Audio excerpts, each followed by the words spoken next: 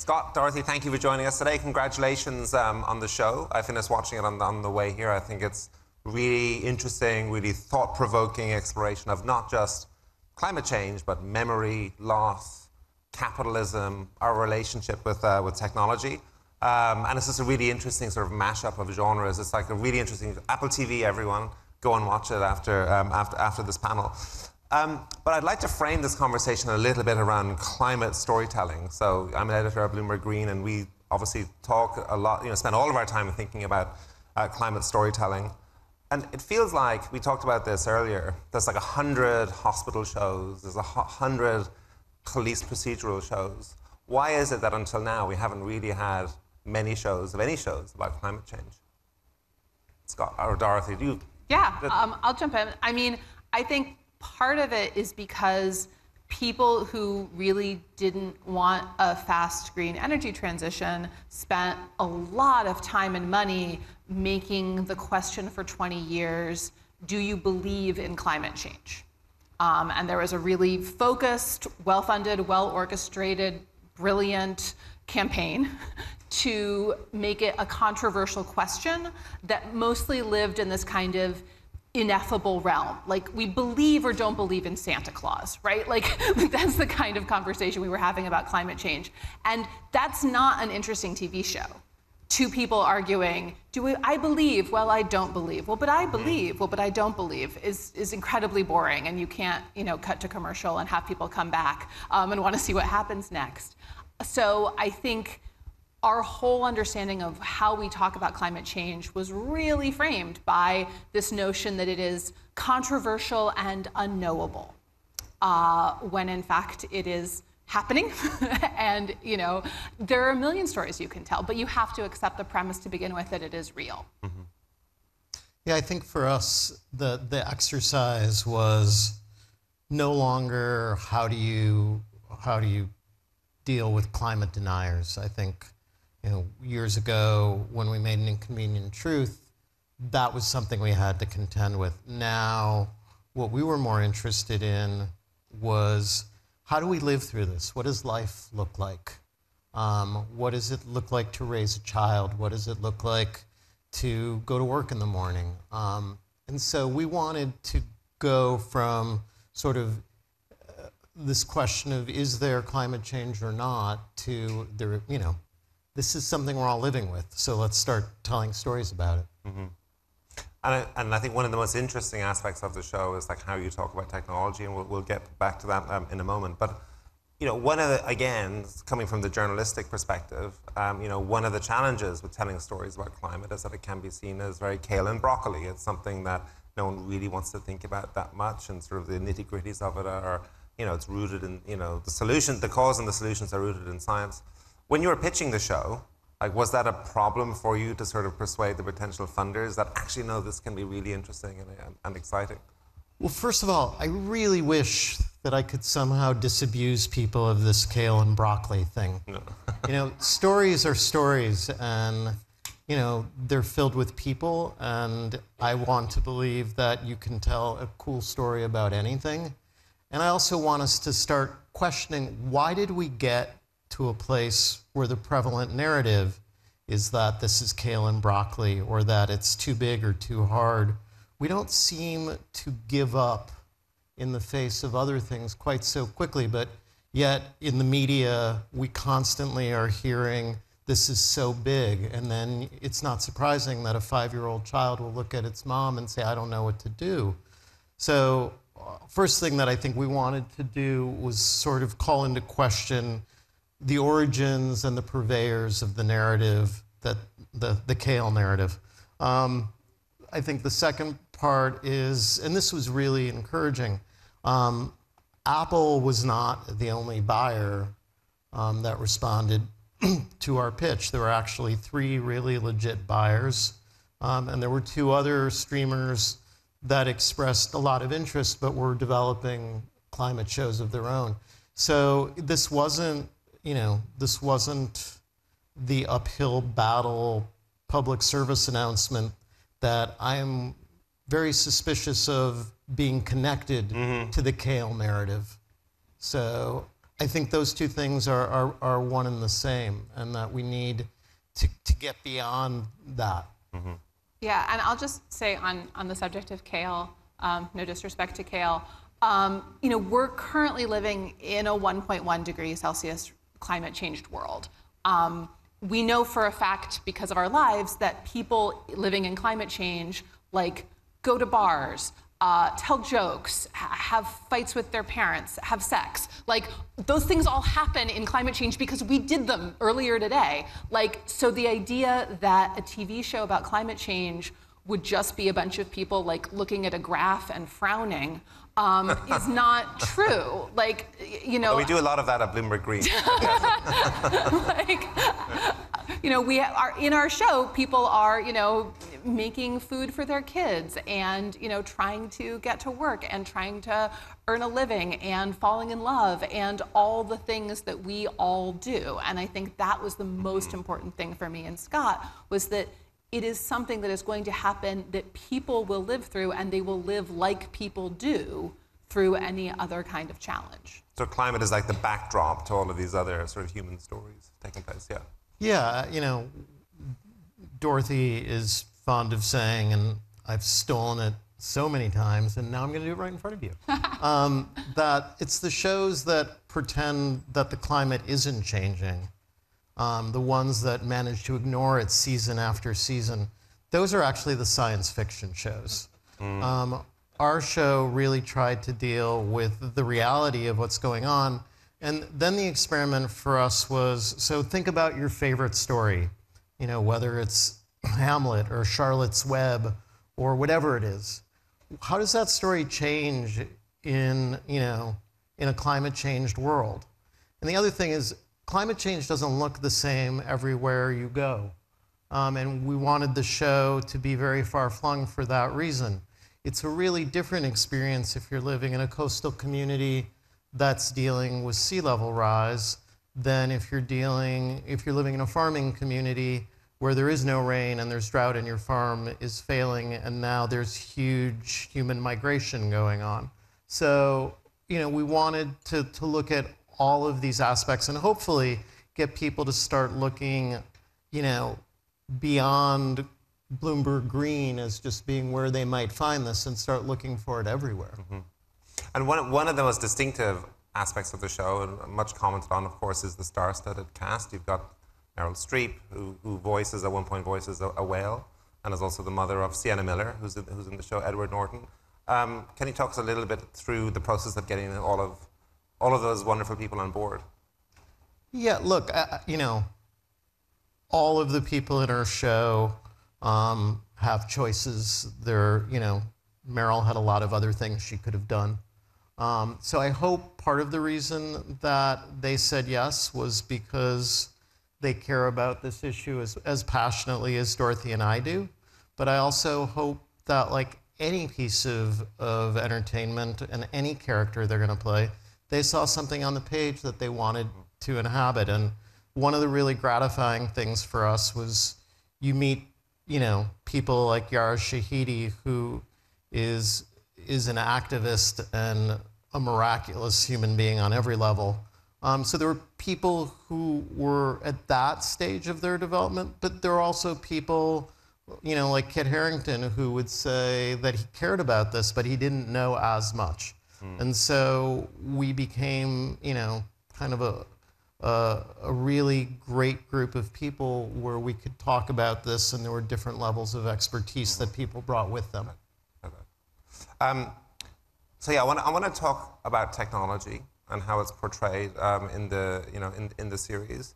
It looks, well, certainly the rich people, the people living in the richer part of the world, are living in this, in some ways, it looks like a beautiful Steve Jobs-like universe with hologram watches and beautiful clean interiors.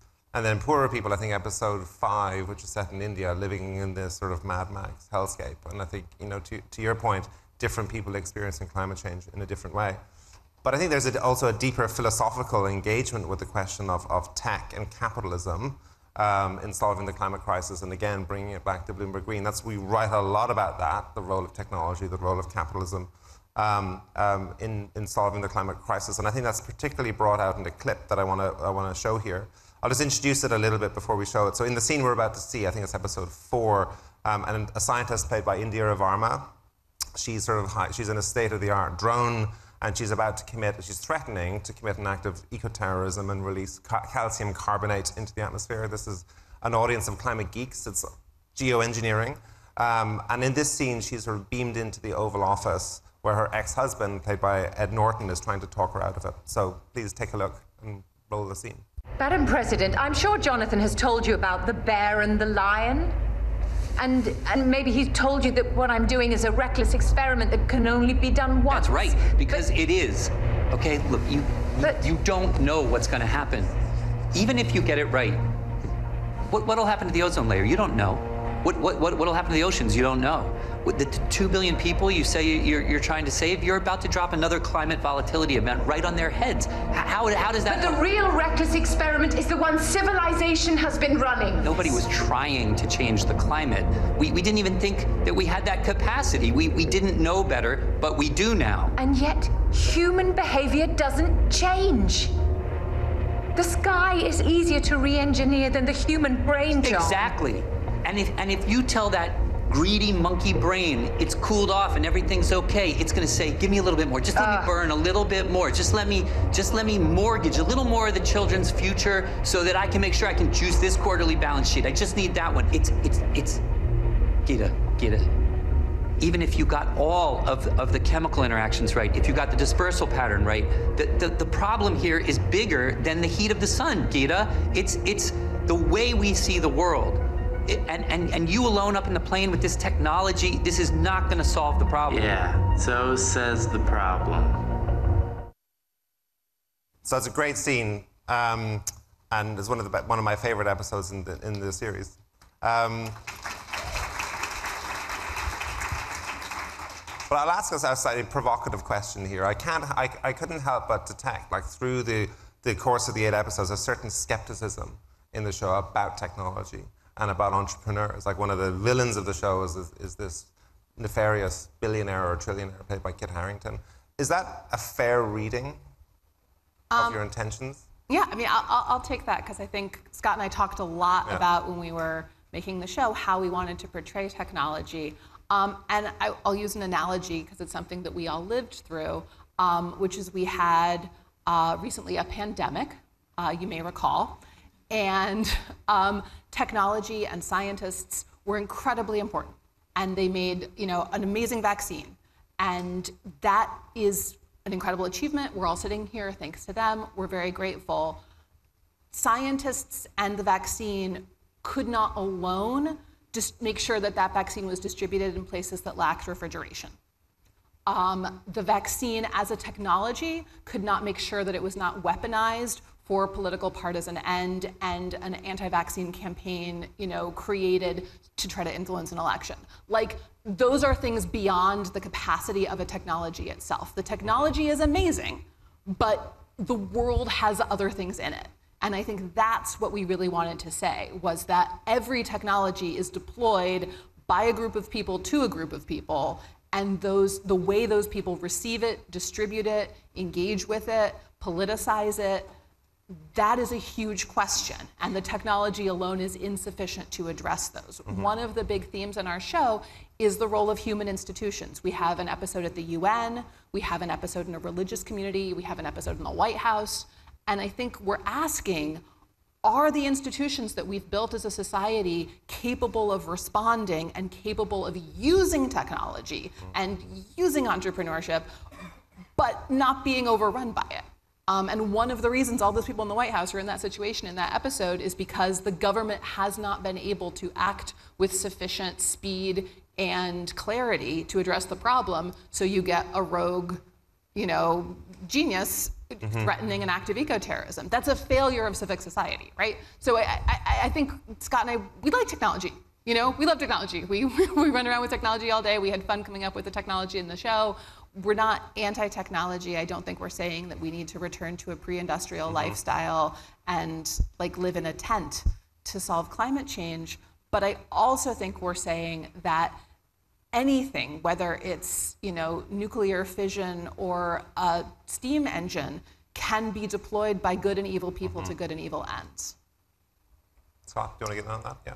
I have absolutely nothing to add to that. No, look, technology, and this is true going back again to an inconvenient truth. I mean, we have the solves. Everybody here knows that we can, in fact, solve this problem.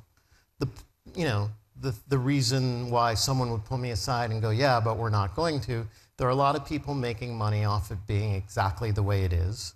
There are a lot of narratives that we've had drilled into our heads that we can't possibly change. They're way too big. And so we continue. And also, there is a real, and Edward talks about it with the monkey brain. Like, we have a really hard time, looking very far into the future. There's a phrase I love, which is prognostic myopia. And we're not great at thinking very far ahead about the consequences of our actions. And we see that not just with climate change, but pretty much in every aspect of our lives. But I don't think for a minute that technology is the problem here. It's just a tool. It can be used however we want.